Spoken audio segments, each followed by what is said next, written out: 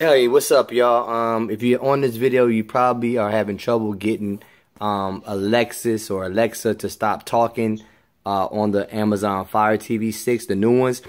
Basically, sometimes you can actually put your elbow on them or you can roll over them by accident, and all of a sudden you got this voice that won't quit. Well, I'm going to show you guys how to do this very simply.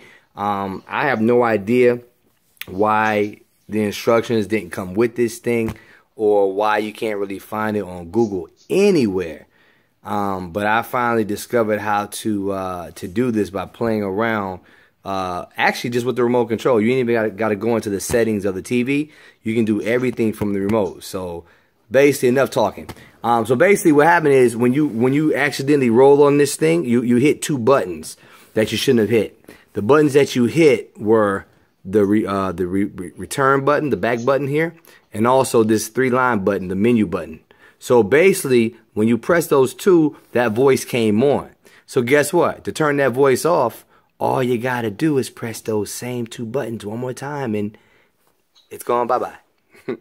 Simple as that. Isn't that crazy? But yeah, man, so hopefully this helped you guys. Please subscribe to my channel. I do a lot of how-tos, you know, little things here and there, some things that people can't figure out. I try my best to figure little things out. So go ahead and subscribe to my channel. Peace and blessings.